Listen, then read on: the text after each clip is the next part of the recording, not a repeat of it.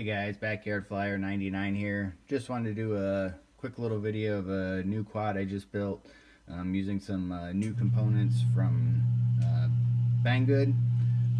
It's just a little one of their I believe it's a 105 millimeter frame. But to start with, I have using their new switchable VTX, the VTX03, which is just the transmitter that is separate. And then I just got a little camera here, that I added on.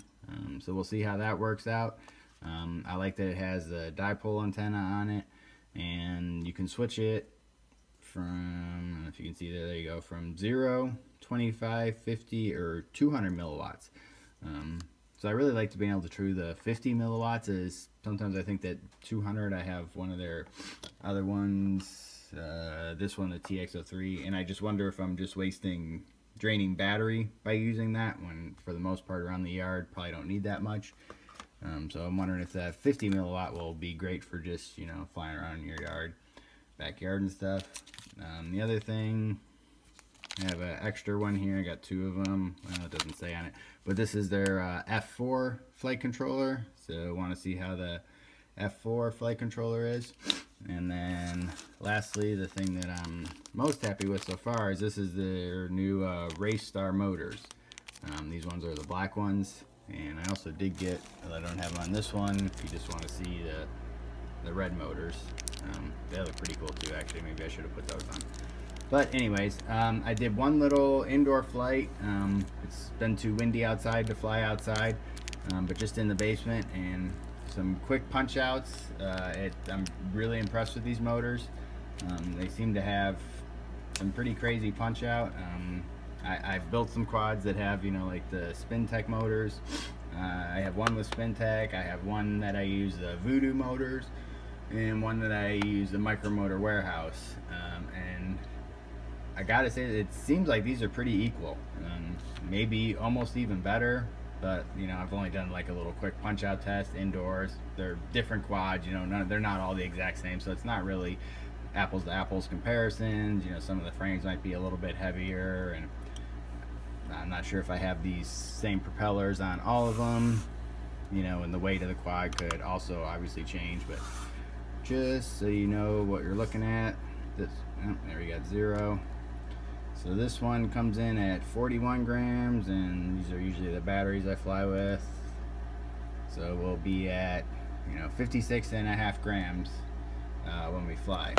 So let me just, oh, and lastly, I also have the new Betaflight on here, the 3.1 I believe it is. And like I said, just with one indoor flight, very impressed with the new Betaflight.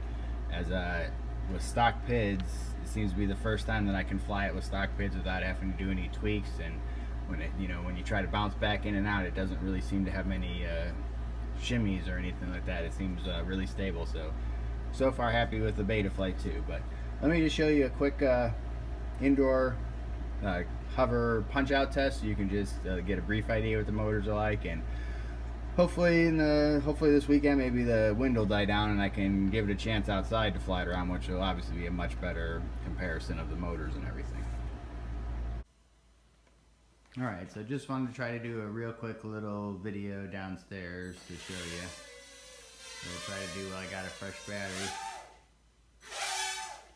4.0. So as you can hopefully see there, the punch out is pretty crazy, I think. I don't know, maybe it's because I'm indoors, making it seem even better. But it seems like the punch out's really, really nice. And then this is what I was trying to say. Of course, now that I think about it, I don't know if it's the new Betaflight or the new F4 flight board, since I only had the F4 on this and the new Betaflight on this also. But as you can see, the back and forth, it's just, whoa, really smooth. I mean, like, hands down the smoothest one that I have. And the punch out, you know, I mean, the way that you can just, it almost hops around like it's a small little brush, this one, I think. So 3.0. I think I'm really happy with this one. The other thing is, I mean, let me just try to see. I would say hover a little bit, maybe about 40% throttle, 35, 40. Is all you need to kind of hover. But, you know, oh shoot. Well, and that was the ceiling. So, like I said, pretty impressed with these motors, and can't wait to get a chance to fly this outside to see how they work out. So, thanks for watching.